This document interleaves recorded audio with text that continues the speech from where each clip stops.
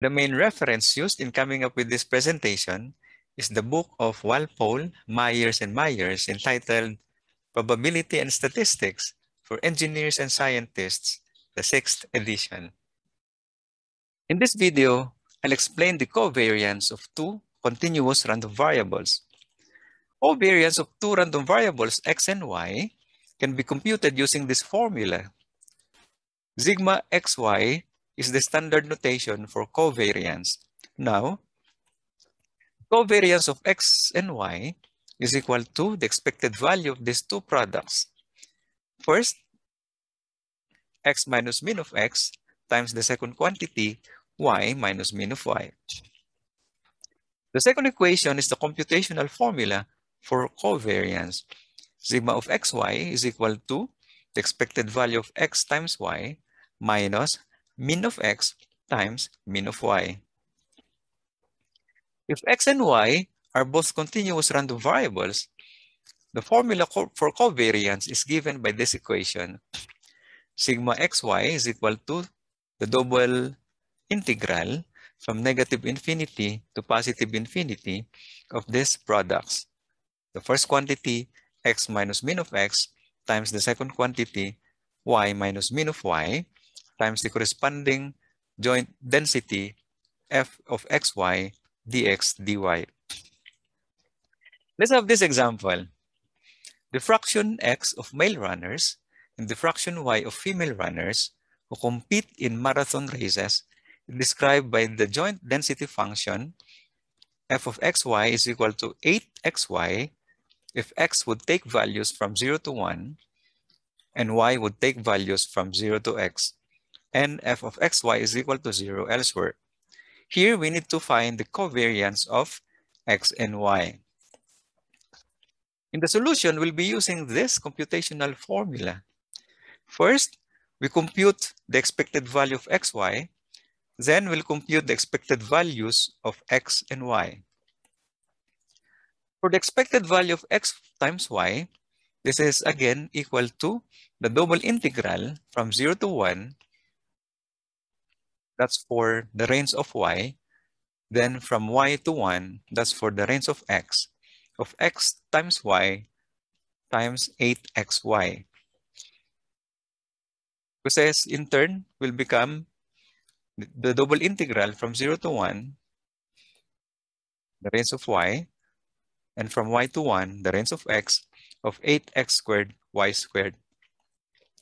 Take note, this 8xy here is the probability density function, while xy, of course, this is now the product x times y, which in turn, when simplified, it is equal to 4 over 9, meaning to say, this is now the expected value of x, y.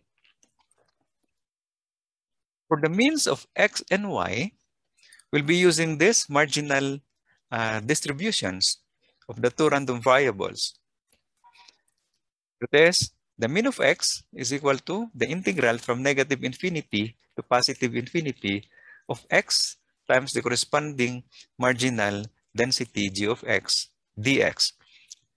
Also, for the mean of y, this is equal to the integral from negative infinity to positive infinity of y times its corresponding marginal density h of y dy.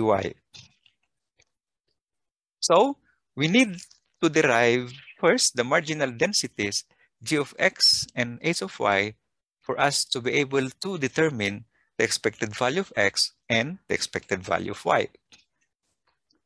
For the marginal distribution of x, we know that g of x is equal to the integral from negative infinity to positive infinity of the joint probability density f of xy dy.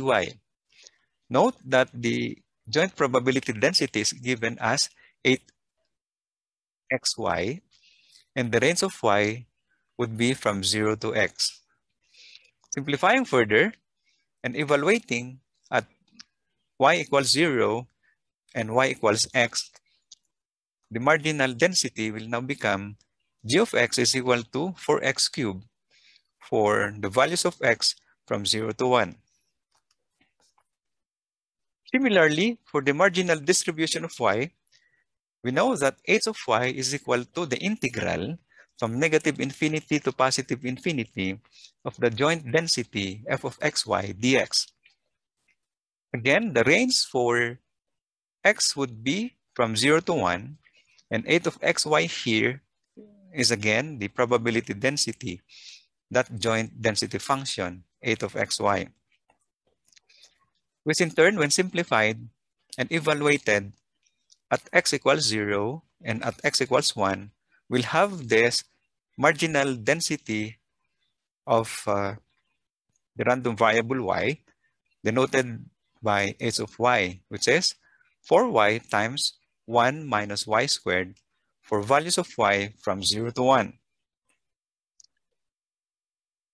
We can now calculate the expected value of x, which is the mean of x, which is now equal to the integral from negative infinity to positive infinity of x times its corresponding marginal density g of x dx.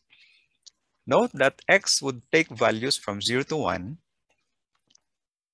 X cubed, again, is the density, which when simplified, it will now become the integral from 0 to 1 of x raised to 4 dx.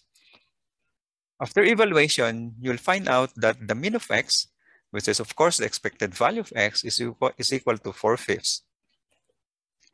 In the same manner, we now calculate the expected value of y, which is of course the integral from negative infinity to positive infinity of y times its corresponding density, h of y dy.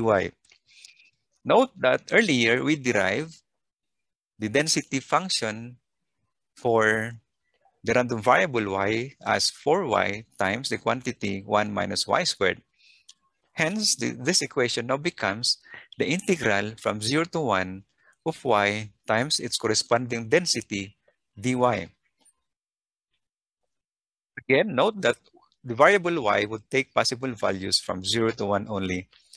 After simplification and evaluating at y equals 0 and at y equals 1, we'll get the expected value of y, which is actually the mean of y, to be equal to 8/15.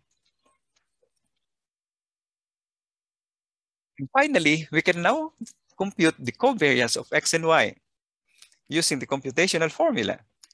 Sigma xy is now equal to the expected value of x times y minus mu of x times mu of y.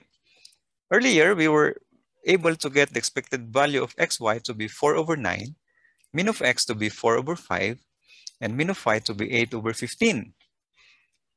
Simplifying further, sigma xy will now become 4/225.